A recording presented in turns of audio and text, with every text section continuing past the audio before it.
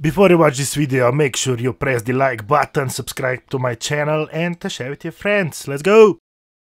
Well, hello everybody, welcome back to another quick video, and today I will just be showing you some gameplay behind here Helldivers 2, but that's not the point actually of this video. The point of this video is, you know what? It's this freaking error when you install the drivers via express install option, and what this did to me was actually made my system unstable, man. Every game was crashing. I went inside to the Helldivers to play the game for 1 to 2 minutes, and poof, everything crashed, you know, no error, nothing. So I said, okay, what the hell, man, this must be probably broken game or something, but let's just try again, you know. I booted up another round of Helldivers 2, went in with my friends, you know. We dropped down to the battlegrounds and started fighting like 2 minutes in, and again, I was like, god damn it, man, how can this be? This must be something broken with the game. So I've decided, you know what, I will try some other games. So I've been playing a lot of Nightingale lately, and you know, that game never crashed for me. So I said, oh, I won't bother with this, wasted 30 euro for this game because it's constantly crashing.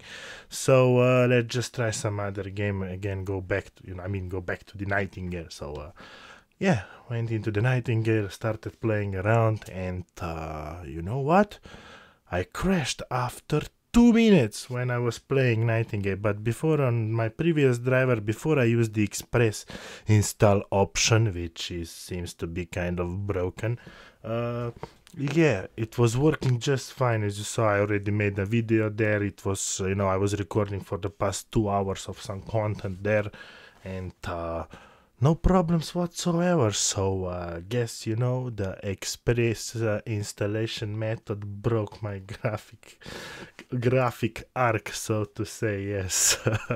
But there's always, if this happens to you guys, you know what the solution is. For me, the solution was to go to safe mode, use display driver uninstaller to delete everything that Intel Arc there has to offer, you know, from the driver perspective. Went to the video card site. I mean, you can also go to the official Intel site and download the latest drivers and install that. So once I did that, I mean, look, no crash. We've been playing for the past, I don't know, 5 minutes in this case, and well, not 5 minutes, but there was no crash. I was gaming like 2-3 hours later on. Everything was fine. Helldivers was working, well, except when I overclocked. That is, I had some direct crashes, but yeah, it's probably from the overclock. But yeah. First thing you do, guys, and I do it as well, if something's not working, try another game that was working before. If that game is not working, you can suspect it's probably driver issue, so just go to safe mode, display driver uninstaller, install those drivers, and go back inside your game and see what's going on. So yeah, that should be it for this video, guys. Just a quick, you know, rant, I guess, what happened to me yesterday, not actually today, because it's 1 day later that I've recording this video. But yeah, I've been troubleshooting a lot. It was crazy.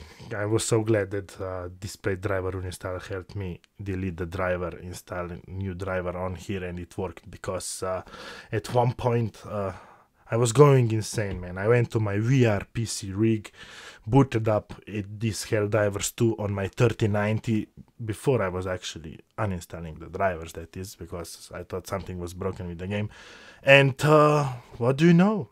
It also crashed on that PC. So I was suspecting game bug at that point. Not sure if somebody else is having problems in Helldivers 2, but I was suspecting it's game's issue. But I mean, okay.